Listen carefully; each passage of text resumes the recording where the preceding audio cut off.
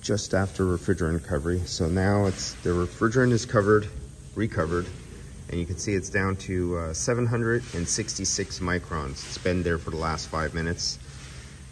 So we know we have all the refrigerant out of the system, at least 99.9% of it. Now we're going to put nitrogen in the system. I have the low side off. I have the high side open. You can see it's open right there. I have the nitrogen hooked up.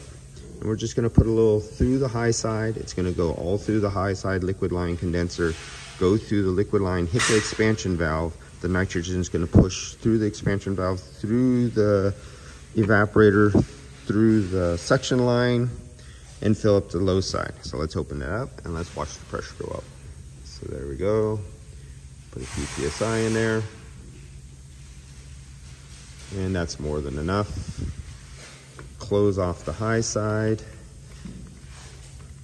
I like to leave like 1 PSI in there. I want nothing, so when the technician or yourself, anybody's gonna open this, no oil splashes in their eyes. So I open up this, bleed off a little bit. There we go, like that. And I'll just leave that in the system. And now it's ready.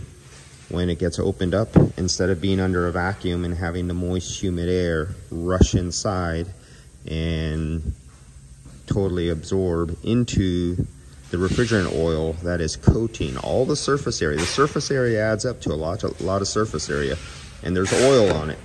And all that surface area does a better job at removing the moisture out of the air in a larger mass volume than if it was 4 ounces of oil in a little shot glass with a narrow opening.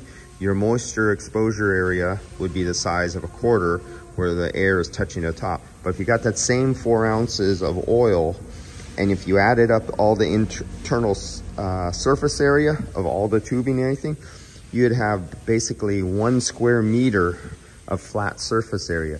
And you spread the 4 ounces of oil on 1 flat meter and then expose that to the atmosphere. Now you have 1 square meter of area of a thin layer of oil where all the molecules could latch on to the H2O molecules in the air and lock onto it using a molecular bond and hold on to the water instead of a little tiny surface area.